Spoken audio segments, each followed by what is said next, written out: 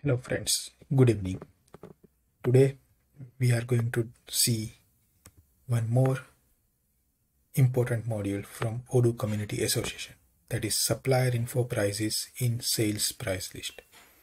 The purpose of this module is if we have different cost from a vendor based on the quantity, how we can apply that in our sales price list. So normally when we define our price list in Odoo, in formula we get based on sales price, cost and other price list. Once this module is installed, we will get one more option, that is price based on supplier info. So how it works, let's see. So first of all, I have defined one product. That product is product 1, whereby the standard sales price is 200 and my purchase is from vendor 1 like V1.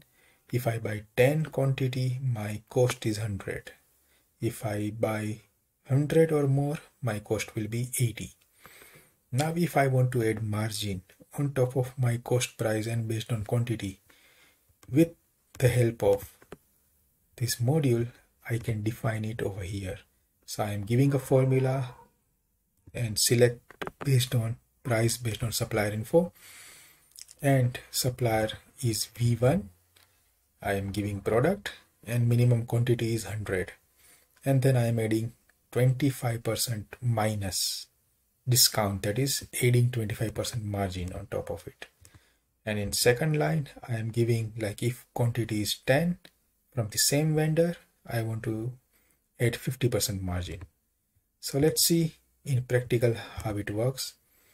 So what I will do is I will create a quotation whereby if I am adding my product 1 unit, the sales price will be 200, that is standard. If I go and add 10 or more quantity, the price becomes 150. Why? Because for 10 or more quantity, I'm getting 50% margin on top of my cost price of the product. So my cost price over here in the product is 100. So on 100, I am getting 50% margin. So that becomes 150.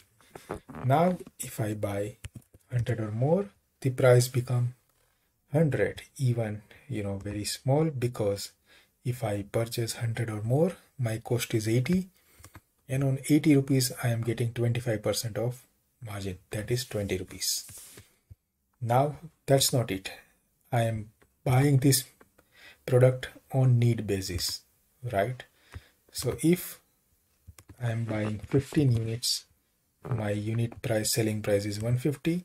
As soon as I confirm, system will trigger a PO with 100 as a cost price, because that is what I have written in my product master. I confirm this. I go back to my sales order. I am creating again a new sales order, and here I am buying, let's say, 200 units. So the selling price becomes 100. As soon as I confirm, my purchase will be generated, and unit price, the cost price, will become 80 because of my rules on the product based on quantity. So that is how it will work with base Odoo.